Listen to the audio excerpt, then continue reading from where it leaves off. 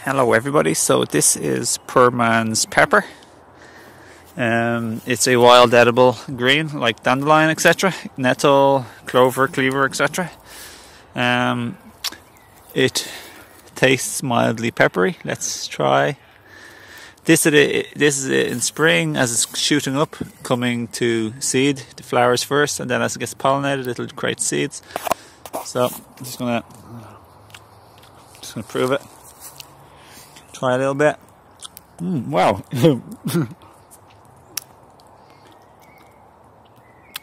Pretty peppery. That's the flowers. The leaves aren't as strong. But it's another thing for your salad. You can cook it, salad green, juice it, blend it. But with every wild green, I wouldn't go too crazy in blending or juicing, especially because they're so strong. It's a wild plant and it's super nutritional, but also potent in its medicinal qualities. Typically, like, they're all generally pretty strong.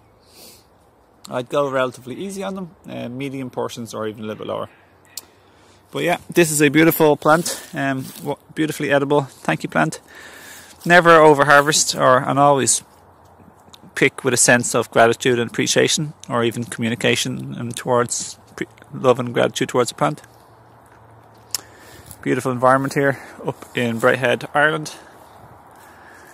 My name is Owen Fox, and for videos on foraging, herbs, diet, detoxification, fruits, raw foodism, fasting, living and loving life, and healing, personal transformation, and creating the life of your dreams, hit the subscribe, like and bell button, and leave us a comment or a question if you like it. Thanks for watching. Have a beautiful day. And here is the gorgeous herb Robert with his beautiful flower.